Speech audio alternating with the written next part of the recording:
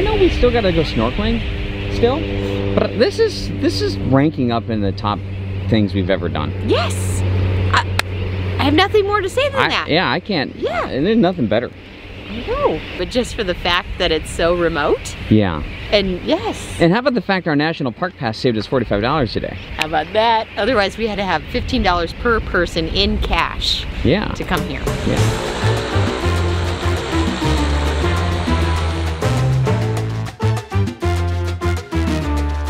Welcome to the fort.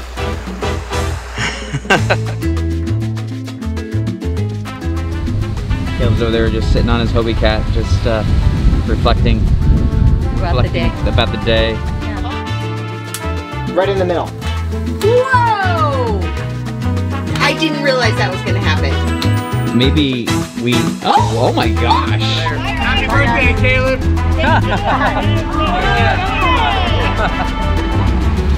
Oh baby. How'd it go? Oh, so good.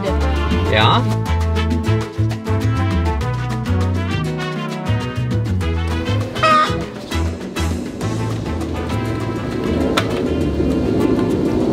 Are you excited?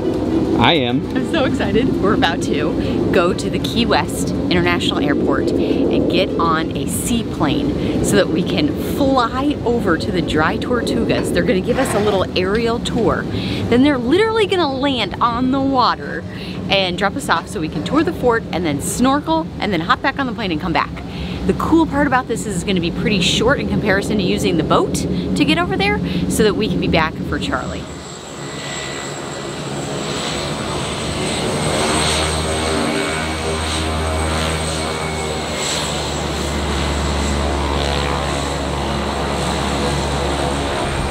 Yeah, what part of Arizona are you from? A little town called Winslow. Oh yeah, sure.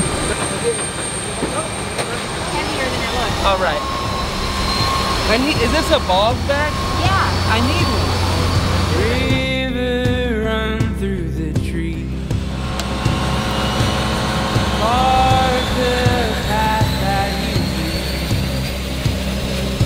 Where do your water? I got that, Caleb. I will go and see.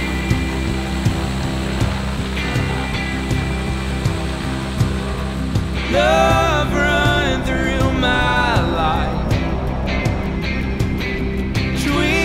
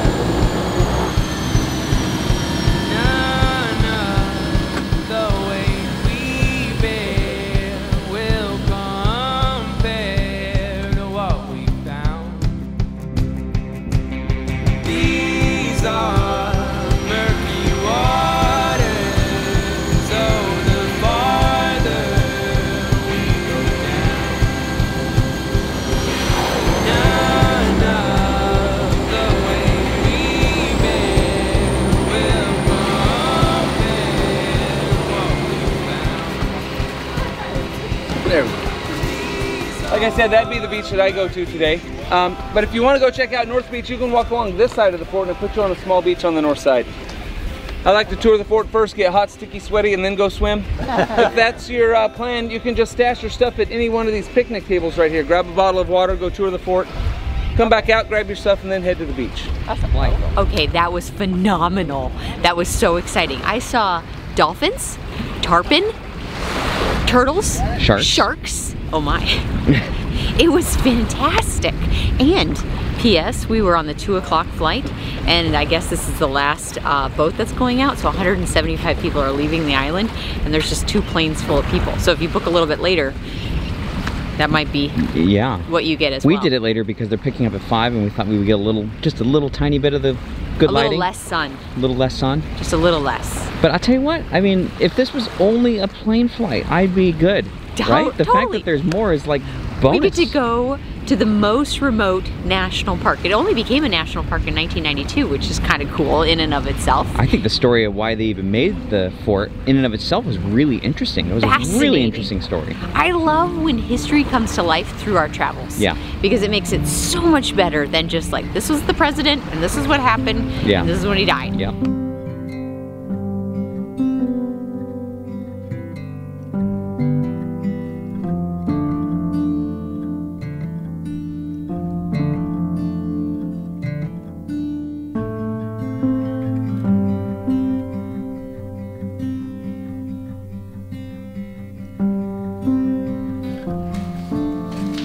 Hello. This is amazing.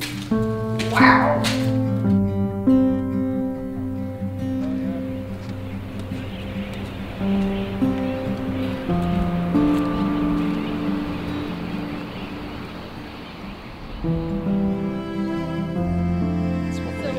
They said there's about 8 rangers here. Really? They live here. Oh, wow. And they take care of the place. They're extremely busy while they're here full time. It looks like a lot of upkeep. Yeah.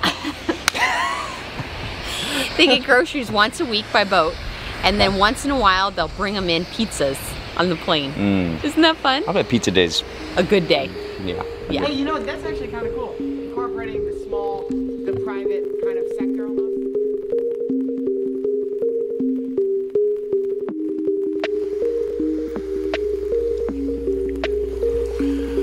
All right, let's get these fins on. Get this show on the road.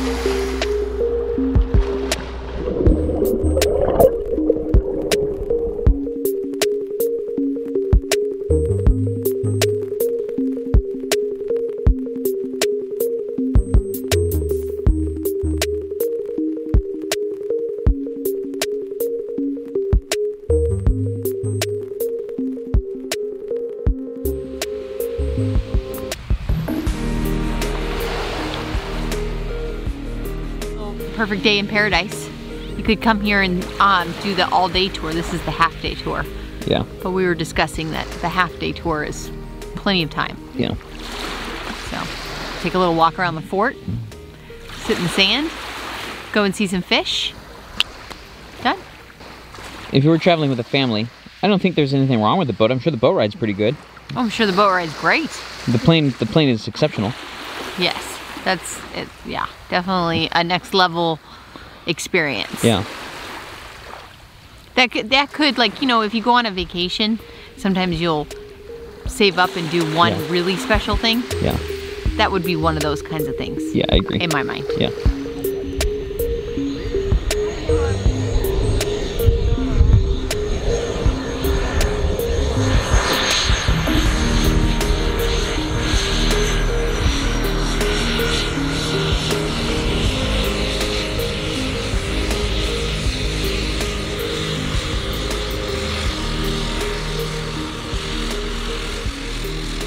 Try and change before we get on the plane. Oh, really? Yeah, I've got your fins. Okay. And all this stuff. And Caleb's working on his stuff. You just go get your camera bag. All right, sounds good. Okay. See you in a bit.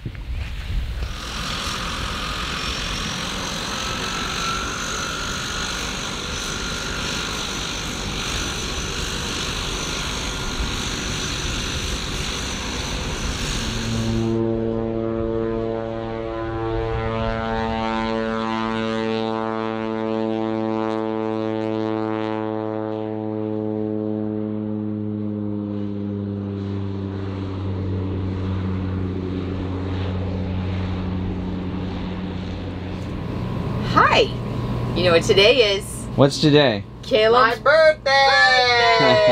Yay! Oh. And for Caleb's birthday, we are going to go in town, have a little brunch, a little birthday brunch, and then we're going to go rent a, what's it called? A Hobie cat. A Hobie cat. Mm. And it's gonna be for 2 of you guys. So you guys can get like a smaller one. No, you're coming. Every time you have been on a Hobie cat, you have tipped it. Whoa! Because you weren't there. No. Whoa. Wow.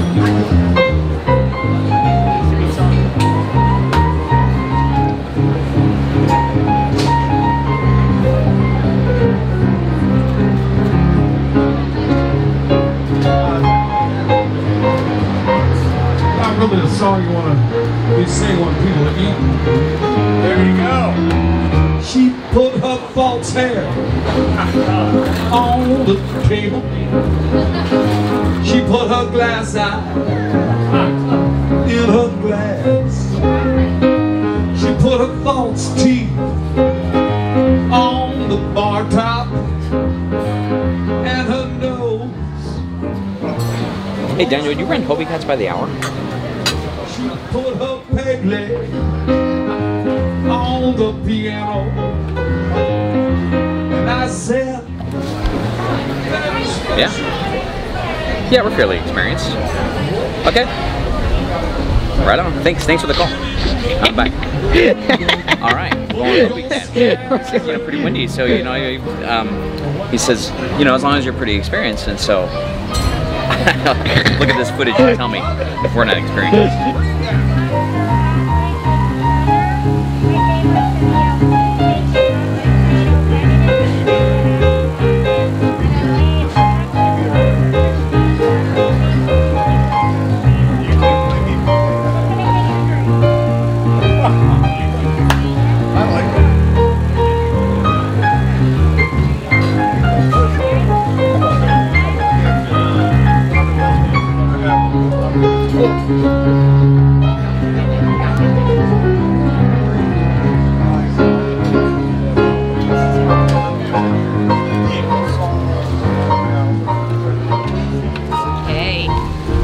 You sure you won't want to just change your mind? Oh, 100%. But you guys have fun. All right. Just nice and slow. He's threading in the ribbon into the mast. in the ribbon. It's pretty windy outside, right? Yes. So here's how the conversation went. He says, so you guys are like, you experienced, right? I'm like, oh yeah. He goes, okay, because like I got every guy I got out there renting Sea-Doos, so if anything happens to you, like it's all on you. I'm like, we're all about the self-rescue, man. He says, that's all I need to know. And this is why I'm sitting on a lounge chair instead of on your Hobie.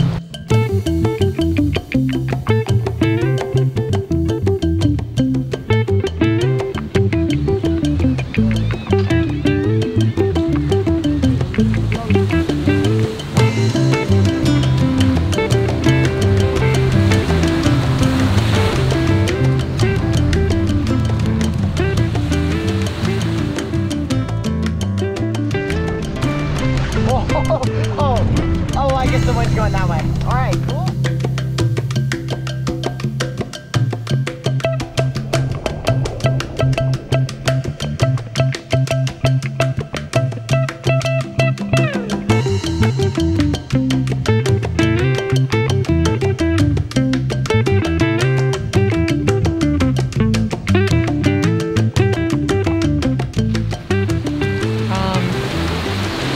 What is going on here? I don't know, he wanted to go by himself. What's Caleb want to do on his 16th birthday?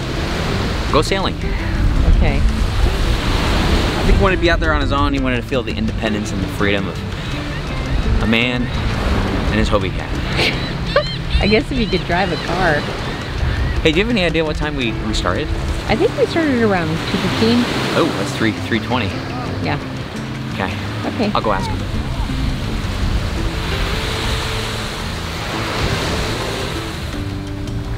Just don't fall over. Yeah, we got a buoy out there. Oh my gosh. Is there like a waiver you had to sign? I think I use your credit card. Well, should I go back? But I was like, that's part of the plan of flipping it. So should I go forward? But that's part of the plan of flipping it. And there was a cloud. There was a cloud right there. So it was dark. And, oh, and then when I left.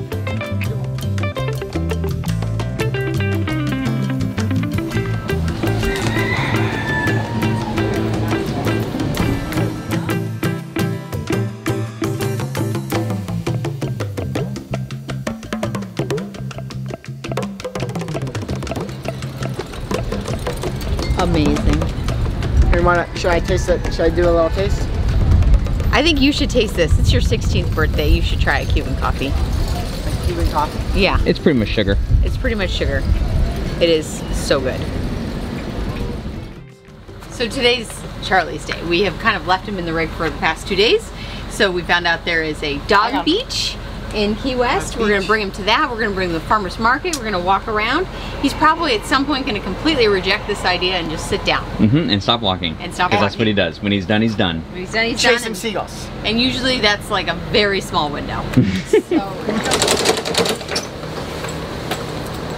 Even though there seems to be no wind whatsoever, this is a reminder to everybody to pull your awning in before you leave. No matter what. Always.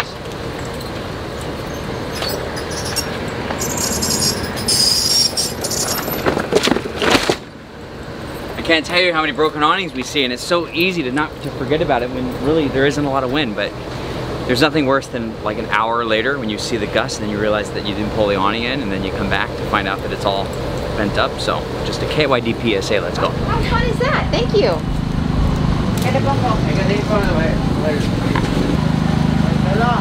Oh, the whole bundle. Oh, Mark, look at this.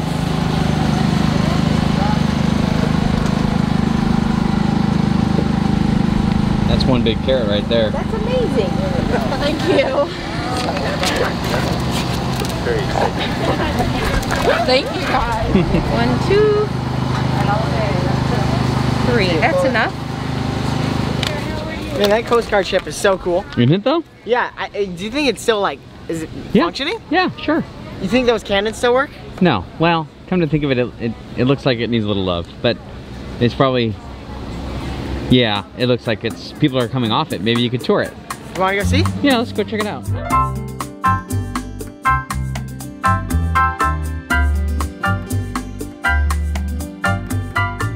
Just got a text message that you purchased from Cheese Lovers, so I turned around and saw you. Oh, I did. I got it. I got 2 gorgeous cheeses. Let me see. Yes, a cheddar with balsamic and then a brie from France.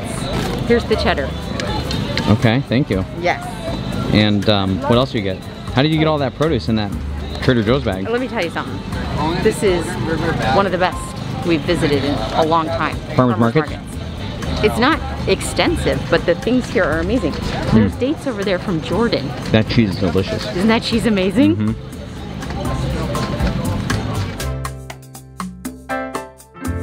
Oh my gosh. That's super yummy. Right? So you could have it like on bread or on tomatoes. So how much is that or that? These are, okay, so these are 12, these are 20. This is like almost double the size. We'll do that.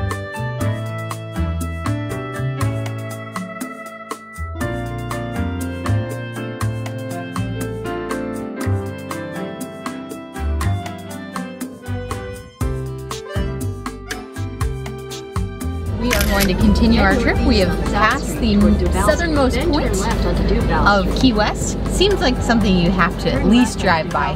There's also mile 0 right up the street, but everything is so close and compact. You can really cover a lot of ground here. Turn left onto United Street, then turn right onto Whitehead Street.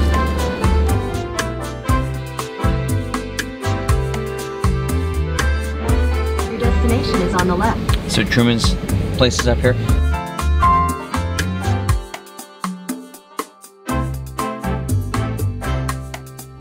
I think so. Louis' Backyard. Louis' Backyard is our next destination.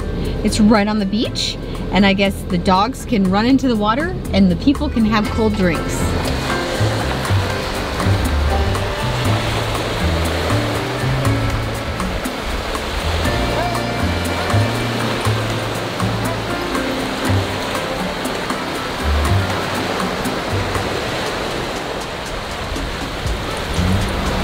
And it was on this day that Charlie finally understood why Key West is amazing.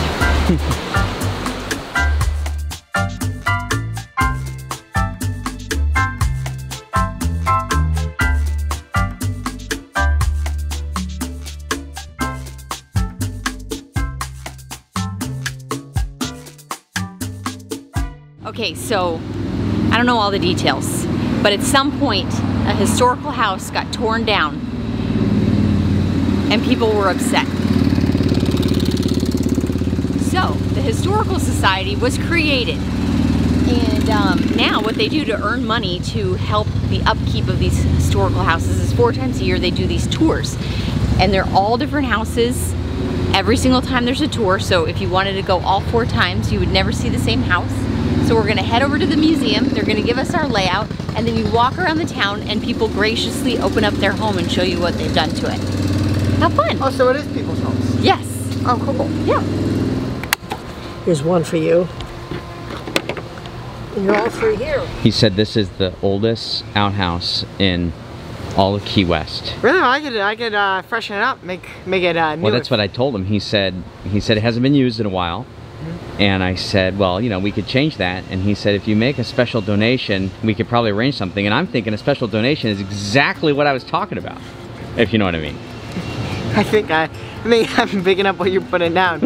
Or, quite literally.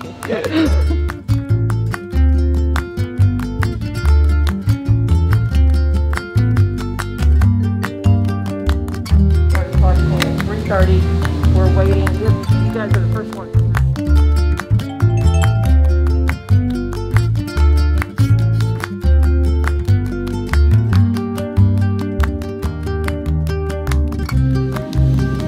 That house is available for 3.7. It has a very movie star glam, sparkly quality to it.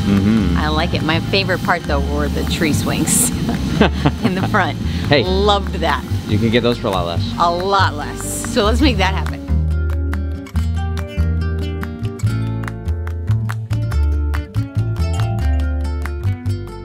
So that bell right there? Yeah. They used it to summon that there was a fire, but they also used it at 9 p.m. to let anybody under 16 years old know it was time to go home. There was a curfew. So they would ring it and then all the kids would go home. But what was interesting about that bell is it was actually in the center of town. Yes. To let the fire, well, to let the town know that there was a fire somewhere. And then this station was actually built in, what did he say, 1907? Yep. And it was horse carriage. Yes. Isn't that crazy? And it's just kind of interesting as you're in the museum and you can see the evolution of fire technology. It's pretty cool. And they had coal, so they would make these super hot coals and put them in the engine, and it would pressurize the water so that it would shoot out. And then the other thing that the gentleman told us is that you could always tell a fire station had a steam engine because of the arch on the doors. Oh, that's so cool. I didn't hear that part. Yeah.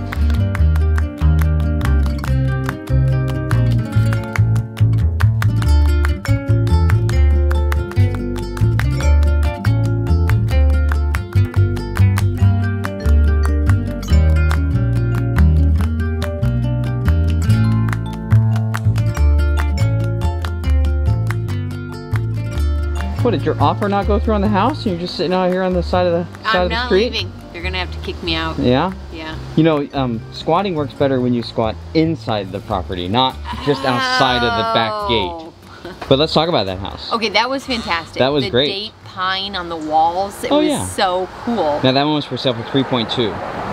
That was 3.2, first one was 3.7. Yes.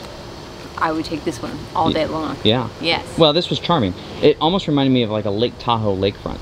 Yes. Right, with all the wood inside and everything. That bar outside and the way they did the add-on, it looks like they paid homage to the original house. Yeah. You could still feel that it was like tight, it like compression almost, because the spaces were so small. Sure. And the guest that. house. And the guest house was hilarious. And the backyard. I think the guest house though is like, if you don't like them that much, because there's no air conditioning. Otherwise you get the bedroom upstairs. A couple things about this. Tell me. Obviously we're not realtors trying to sell homes, but if someone's watching and they're thinking, hey, I like this place, we'll at least include a link to the agent's website. Well, and then can I come stay? Yes, I think that's got to be part of the deal. Come on. Okay, so never mind, we are selling houses. All right. No. Typically I'm looking for a guest space. Okay. Well, you saw the guest space. Upstairs. Bring a fan. Okay. There are 4 houses on this tour. Typically there are 5. Oh. In a non-COVID year, there'd be about 600 people on the tour. This year they limited it to about 180. Typically the homes are not for sale, unless it just happened to be for sale because it's a super interesting house. Most of the time they are people's residence. This year what they've done is they've done interesting homes that are for sale so that people are not just going through everybody's home this year. That's the deal. Right, and most of the people have left the home. Yeah, they're in vacant. these two. They're vacant and staged, probably staged. It looks very much like the furniture that it was there, but who knows? Anyhow, it was fun. It was good. It was a good walk. I'm sure in a non-COVID year, it's even better. Not to say this wasn't, because it was great, but I'm sure it's even better because they're hand-picking special homes, and they have all of the homes to choose from, not just the ones for sale. Yes. But it was good. So good job. Well, well, thanks. These guys are kind of tired. They're ready for a drink. It was a lot of walking, but it was good. You're gonna want to maybe consider doing the later of the two time options, because then you're walking around from 3 to 5 instead of 1 to 3. But they only do this 4 times a year, so where do people go to find out more about this? We can put that link down there too. All right, well, you got all the information down. Can I say something as well? Yeah. Yes. Mom wanted to bring the bikes. Now looking back on it, that would have been a good idea. A riding tour could be even better. Yeah.